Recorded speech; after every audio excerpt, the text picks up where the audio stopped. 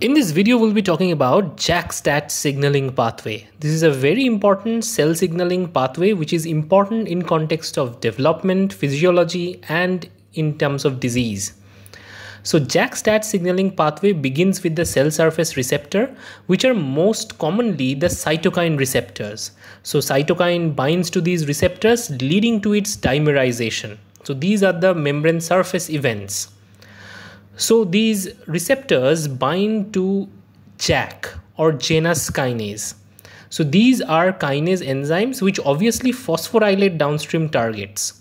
The first thing the JAKs phosphorylate is the receptor itself. So the receptor phosphorylation is done by JAK. And this is kind of similar but also different from the receptor tyrosine kinase.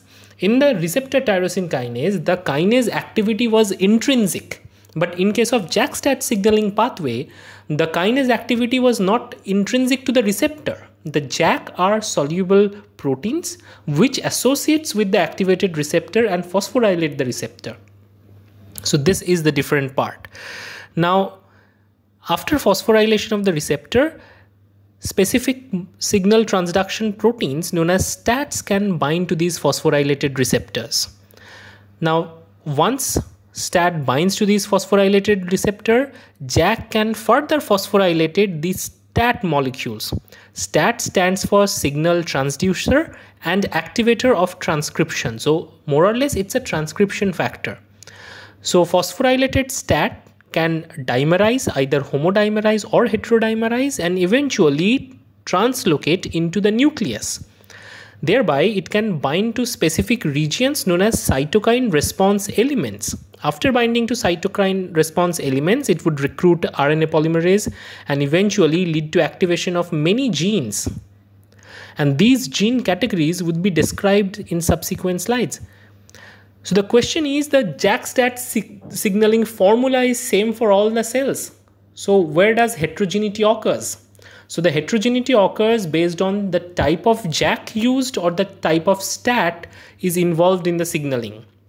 There are different type of JAKs and STATs that are downstream to different signaling pathway. For example, if you look at this particular slide, you can see IL-4 receptor binds to JAK1 and JAK3. In contrast, interferon gamma receptor binds to JAK1 and JAK2, and they also activate different STAT. Whereas where you can see IL-4 activates STAT6, the interferon receptor gamma activates actually STAT1 homodimers.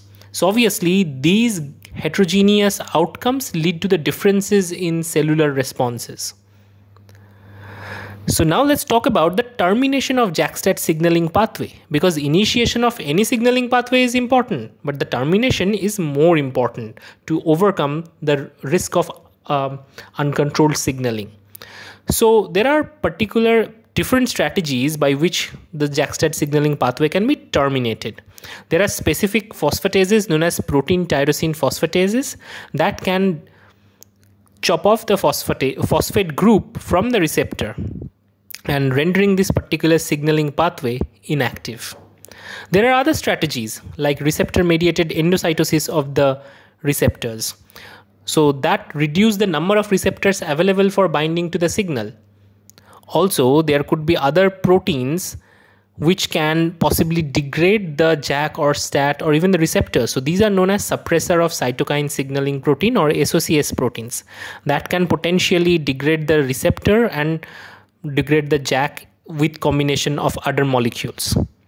Now let's talk about the JAK-STAT pathway in context of interferon signaling. So we have some understanding about the immunology as well. So interferons are alarming molecules that are secreted by a viral infected cells. So these interferon molecules are recepted by specific receptors on the neighboring cell, and that gives the neighboring cell time and the necessary proteins to counter a viral attack. So interferon signaling is mediated by JAK-STAT. So interferon receptor alpha and beta or gamma receptors bind to specific interferons, and they activate JAK-STAT signaling pathway. And note that here there are specific JAKs which are downstream to each of these signaling receptors. Ultimately, they bind to cytokine response elements and give rise to genes. But the question is, which genes? So let us break that down. So first of all, one of the gene that is getting activated is protein kinase R. So ultimately, protein kinase R enzyme is produced. This particular enzyme actually interacts with the viral DNA and eventually inhibits its further downstream processes.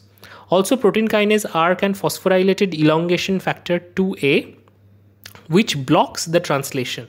So if the viral genes cannot be transcribed, cannot be translated, virus would eventually die. So these are some antiviral responses. Similarly, there are other molecules such as oligo-A synthetase. This particular molecule processes viral mRNA in such a way that they are more prone to degradation.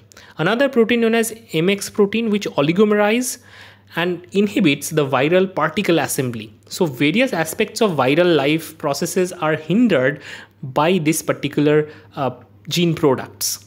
This is how JAK-STAT signaling ensures interferon response is augmented. Now let's talk about the JAK-STAT signaling pathway as a therapeutic target. So there are specific inhibitors which target the JAK-STAT signaling pathway, which inhibits the cytokine production. One such inhibitor is known as tofacitinib.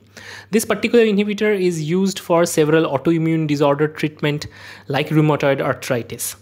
This particular inhibitor is a competitive inhibitor for JAK molecule, so which renders the entire signaling arm inactive, and it prevents the production of the cytokine. So how tofacitinib interacts with the particular JAK? So this is how the JAK overall look like. It has kinase domain, pseudokinase domain, SH2 domain, and the firm domain.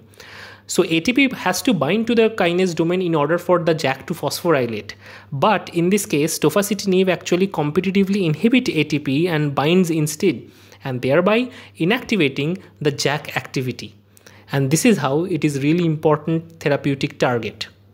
So I hope this video was useful, informative enough. So if you like this video, please share it with your friends. Don't forget to put your suggestions in the comment, and all my social media links are provided in the description. See you in the next video.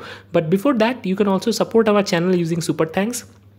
Please help us. Your $1 or $2 motivation contribution would be our motivation to do such videos. Thank you, and see you in the next video.